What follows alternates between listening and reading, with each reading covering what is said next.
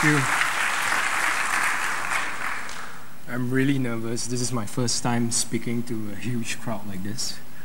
So, yeah. So, just thank you. Just a quick word about Matt's talk just now. It was really cool. I really liked the idea of types. I also love dark typing, and it allows me to do things like this. It's awesome. Yep. And oh yeah, and by the way, yeah, like I said, I'm actually very nervous. So because if I screw up, I'm going to screw up in front of 300 people. And I don't know whether I should come back to the Ruby conference again. But by the way, there's coffee outside, and they're actually powered by Scala. Yeah, so I was thinking maybe that's a hint that maybe I should go to a Scala community next time. So, yeah. Okay, so, oops. Hi, by the way, my name is Jason. This is my Twitter handle, and this is my GitHub handle. I actually work at SourceClear. It's a startup based in San Francisco. We are actually an open source security company. So we actually look at your open source libraries and lets you know whether any one of them is vulnerable and lets you know how to fix it. Oh, something happened to the screen. Okay. Anyway, so yeah, I'm going to talk about how to slay a dragon. So you might think, what's up with the talk title? Has anything to do with Daenerys and the dragons, Game of Thrones? Nope. It's actually reference to this book right here. It's actually a very famous university textbook used for their compiler's course. So it's also known as the Dragon Book. So, but the thing is that people think that when they want to implement a programming language or write a compiler, they have to read this textbook. So, but today I'm going to show you that you don't, and I'm going to actually show you how easily that you can implement your own programming language, and in our favorite language, Ruby. Yeah. So, but you might think, why do we have to implement a programming language? First of all, it's fun. At least to me, I think it's fun. And you get to understand how programming languages work. And you get to understand how your code works. So you might get this kind of error sometimes in your code. And you, once you actually implement a programming language, you actually understand why you're getting this error. And you get to put yourself in the shoes of a language designer like Matt's here.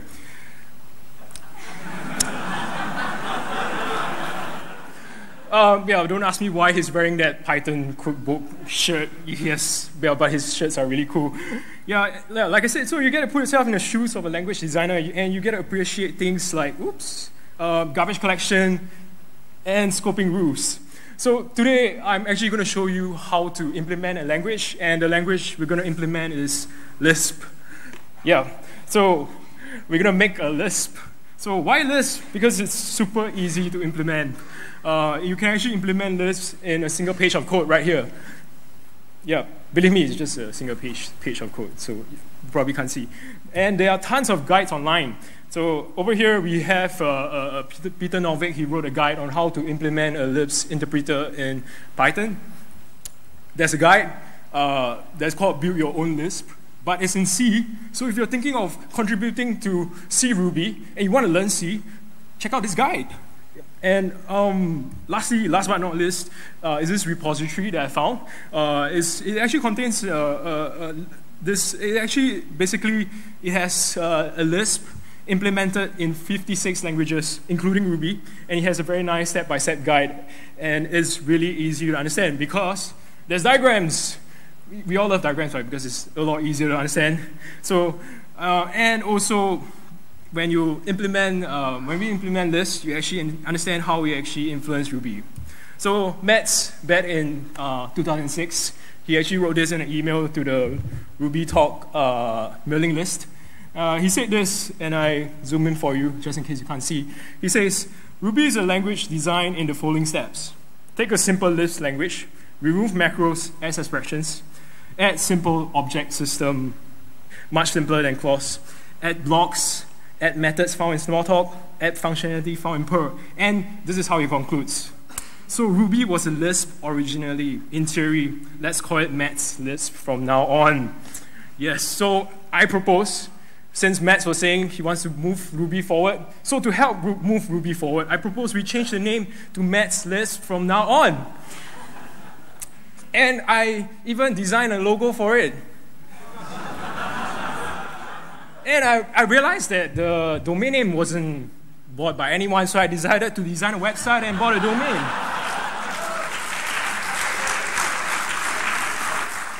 By the way, it's real. You can actually go to the website and check it out. Yeah, try out Matlips. It's a cool language. Right, so anyway, get to the serious stuff. On to the serious stuff. Let's get started building our Lisp. So like I said just now, I'm going to follow this guide. You can actually check it out and do check it out. I really encourage you to check it out. I've been saying this so many times. All right, so, and this implementation of Lisp is called MEL. Why do I say it's an implementation of Lisp? Because there are tons of implementation of Lisp. So his implementation of this is called MEL. It's short form for make a Lisp. Yep, and before we start to implement it, I'm pretty sure none of you know, not none of you, I'm pretty sure Mats know Lisp, but I don't think a lot of you know how to write Lisp and how to read Lisp. So I'm going to teach you Lisp in less than 5 minutes. Yeah. So right over here, we have a REPL or an interpreter. So I'm going to type code in, just pretend. I know this is PowerPoint, but play along with me. Okay, so just pretend I'm going to type code in, and the result is going to be evaluated, and up comes the results. So here is a piece of code. Can someone just shout out, what do you think this will be evaluated to?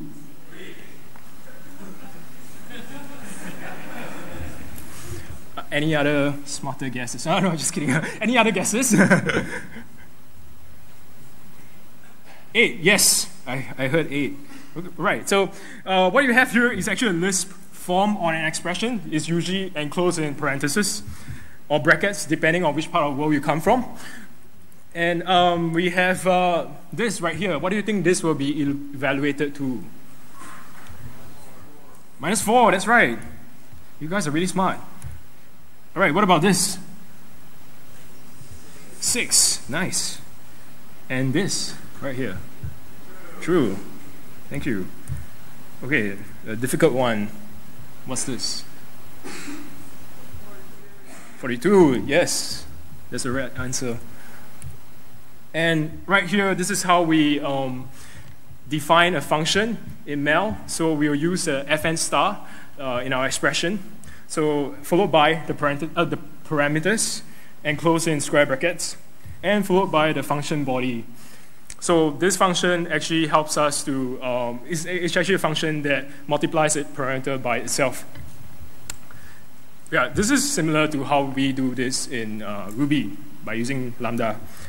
And to actually call it, we enclose the function and the parameters in a pair of parentheses again. In the first position, we put the function that you want to call, and followed by the arguments.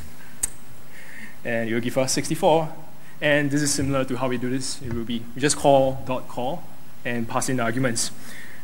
So if you want to give it a name, just use def, followed by the name you want to name it. I'm naming it SQ, short for square.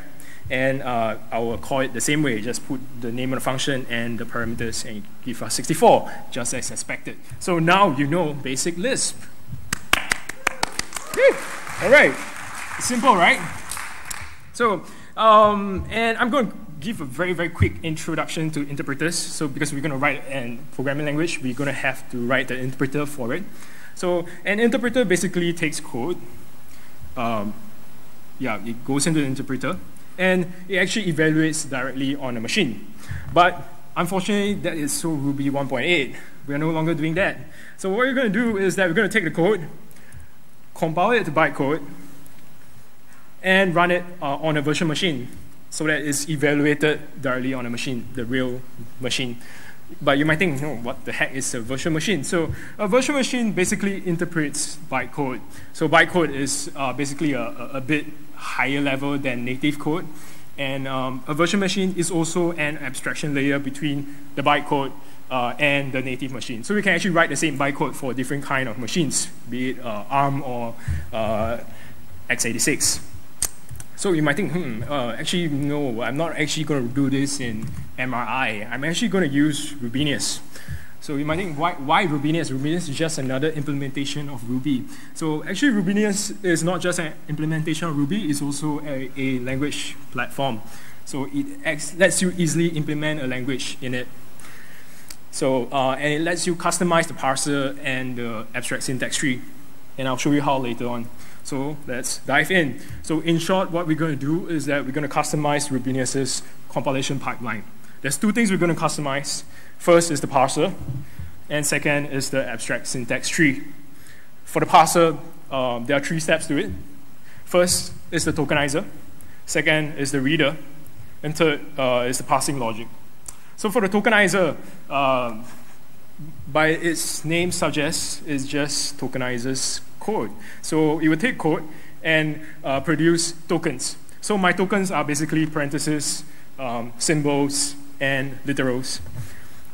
And it will return an array of tokens like this. How am I going to do it? It's very simple. I'm just going to use this regular expression and apply on a string. Yeah, it's kind of like cheating, right? Okay, so that's why I say it's actually easy to implement a language, a list, and it's really simple. My lexer is just, my tokenizer is just a piece of regular expression. Yeah. So, but yeah, so actually you can also take a look at lexing in Ruby. I mean lexing in Matplotlib. So if you have a Matplotlib interpreter with you, and you just require Reaper, call .lex on Reaper, pass in the code, and out comes the tokens that represents the code. So you have full, equals, and 1, 2, 3 in the last position of that array. Yeah, you can try it right now. So just to recap, we have actually taken the code and actually split it up into tokens. So the next phase will be the reader. So what a reader do is that it basically reads code. So but of course it's not that simple. So it's going to take our tokens and transform them into S expressions. So what are S expressions? So it's something from Lisp. Basically, in simple, what it is basically just nested arrays that adds meaning to my tokens. So, but before we do that, I have to explain the grammar of the language, because our implementation will be based on the grammar. So I'm going to show this scary looking thing, but don't worry, it's not very difficult to understand. So right here we have 3 lines, and each line represents a rule. The first rule is basically and in the rule, you'll see these : equal operator. It means it's or can be expanded to. So left-hand side is the right-hand side. So, and for that pipe operator is can be read as or. The plus operator can be read as or 1 or more. And the star operator means 0 or more. So just to give an example, I'll use English, a subset of English. Obviously. So to give an example, so I have 5 rules here. So I have sentence. A sentence can be expanded to a subject followed by a verb followed by an object. And a subject is a noun. Same for an object. Object are also nouns. And a verb can be eat or code or love. And nouns can be I, he, she, Ruby, or Python. So sentences that this grammar accepts can be I love Ruby, or he eats Python. By the way, the Python conference is also happening at the same time. I have no idea why, but yeah, so they want to like steal programmers from us. So anyway, yeah, I'm not a very big fan of Python, by the way. Yeah. All right, so okay, back to our grammar. So let me explain what this grammar is. So for the first rule, our form or Lisp is like an expression in Lisp. So a form can be expanded to either a list or an atom. And a list is basically a bunch of forms enclosed in a pair of parentheses or square brackets. And an atom is basically a bunch of characters or a bunch of numbers or our true and false literals.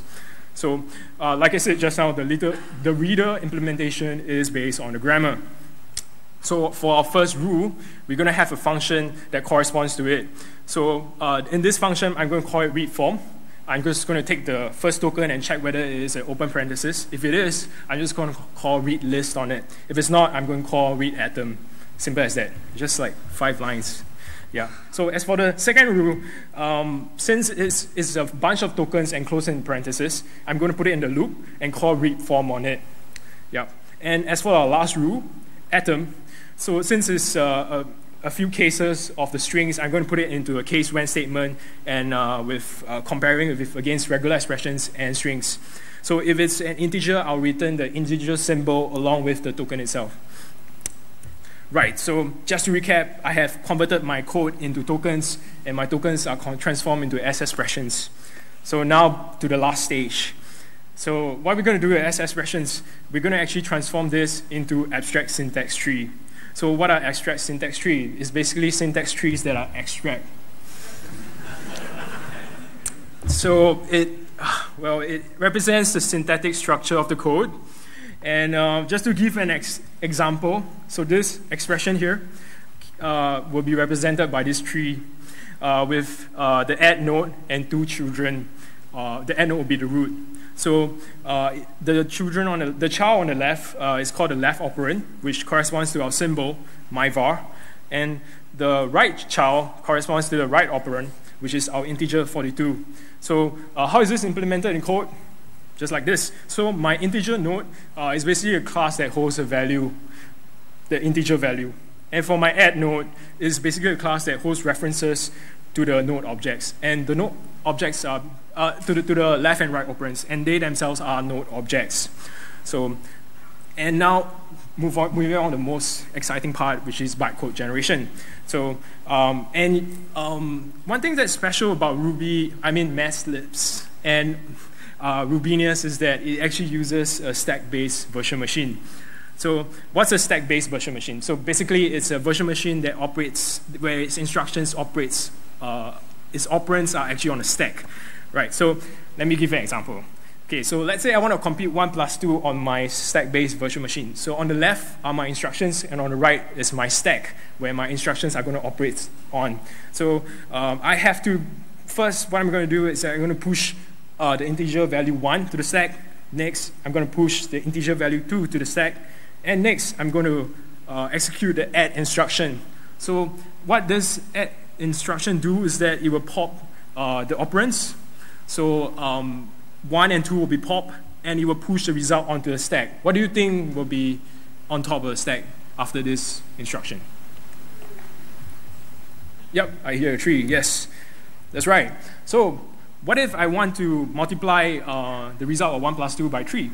So I'm going to push 3 and execute the multiply instruction. So what do you think will be at the top of the stack right now? 9. That's right. You guys are really smart. Right. So yeah, you can actually see this actually happening right now if you have an interpreter with you. You don't need to connect to the internet. If you have a Ruby interpreter, you guys are Rubyists, right? So you have an interpreter right now. So go to your interpreter, and we're going to use this class from the Ruby VM module. The class is called instruction sequence. So assign your code in the form of a string to a variable. So over here, I have a piece of code which is 15 plus 6 times 2. Then I'll pass it to this this method from that class. I'll call .compile on the code, and I'm going to call disassemble or disassemble for short. Yeah. So it will actually return us this, and you'll see that 15 and 6 are being pushed onto the stack, or rather over here it uses the word put object, and it calls op plus, which corresponds to the plus instruction. Then you'll push the integer value 2 to the stack, and calls and executes multiply. Yep. So you can try it right now. So so as for Rubinius, how does it work? How are you going to generate the bytecode? So the first thing we're going to do is that we're going to create a class, an empty class, or rather some form of interface where we will define the bytecode method. Yep. And what's cool about Rubinius is that it actually provides a pure Matplotlib bytecode generation DSL. Yes. So so this is how the DSL look like. So in my integer node class, what do we do with the integers? We just push them to the stack, right? So in my bytecode method, I just have to call, or rather I just have to execute the push integer instruction. So this is the DSL, and this is how it looks like. It reads just like the bytecode. And for our add node, this is what we do. So we just have to push the left operand's bytecode and the right operand's bytecode. We just call, the left operand's and the right operand's bytecode method, and we execute the plus instruction. So once you have actually implemented the bytecode instructions for all your nodes, you have a working programming language. All right. Yes, obviously, I don't have a lot of time, so I'm actually, that is not a complete programming language. So, so where to get help if you need help? So I really recommend you to check out this repository. It has a very nice guide, a step-by-step guide to teach you how to implement a language, be it in Java, C, or Ruby. And most importantly, it has diagrams, very nice diagrams. And also check out this repository. This is it's actually a language implemented in Rubinius, and it's done out by a bunch of beginners from the Railsgirls community. And of course, you can check out my repository and give a star if you like it. Right. And if you're interested in the internals of Ruby, yeah, go check out this book. It's called Ruby Under a Microscope. Yeah. That's all. Any questions?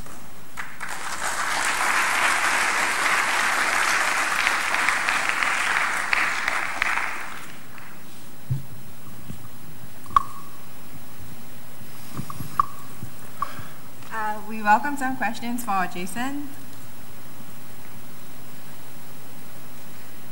Wave if you have questions.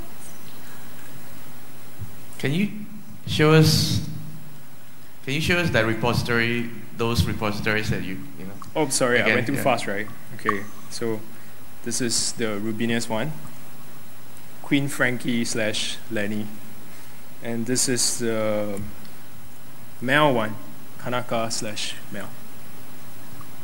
And of course, last but not least, my own repository, JSO / yeah, I call it Melody. It's a sick code. It's really sick. Yeah. Nobody got that reference. It's okay. Any other questions? Hey, Gabe. Hey. I don't know if you said this in your talk, and if you did and I just forgot it, then I'm sorry. What got you interested in learning how to build your own programming language like a Lisp? You're saying why am I interested? Yeah. Oh, why? Yeah, what's the origin story behind this talk, I guess? Origin story. I was bitten by a spider. So, I always thought that, because so basically I spent a lot of time on Hacker News. So on Hacker News, you have Paul Graham talking about Lisp. So, and he has all these blogs and all these articles. So it kind of inspired me. So, and he said that Lisp is really easy to implement. And one day I just tried it out and followed one of the guides right here. Yeah. Cool. Thank you. No problem. Any more questions for Jason? Okay. Right. It seems like. Oh wait. Cool. So you showed an example where you generated bytecode from the language. So is it possible to generate some code in some other language from that particular language? So you're saying, is it possible to, like, let's say I have a Java that compiles to this bytecode? Yeah, so using these tools, the tools that you talked about right now. Yes. Is it possible to generate, say, a C function from, maybe not a C function, but maybe a Ruby function from the syntax that you just showed right now? Yes, the DSL actually compiles to the Rubinius virtual machine, so it actually has some instructions for you to generate functions. I'm not sure whether that answered your question. Yeah. So there was a link right here. I think, yes. Yeah, there was a link right here. It's kind of small and I went kind of fast. So you can check out, like, he has it's an article about the DSL in Rubinius. Yeah, so it will show you like what some of the constructs you can generate in your programming language. Okay, it seems like we have a last quick question. All right, yeah, hello, I got a question. Hi. Why don't you use Raggle, for example, for lexing analysis and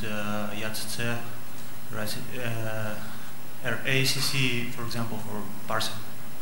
Oh, because Regel seems to be much better than usual regular expression, since it, for example, allows to parse recursive structures and etc. Yes, very simply because the regular expression works. Once again? It works just for my use case. Ah, okay. Yeah, so yeah, it's pretty. It just works. I don't need another dependency because it's not that high level like Ruby or like some other programming language like C or JavaScript. So I don't need like such a. I find it overkill to use Reco for parsing like parentheses and square brackets. Yeah. Understood. Thanks. No problem. Thank you, Jason. For any other questions for Jason, you can reach him on his Twitter handle, which is JasonYoJS. JasonYoJS. Thank you very much.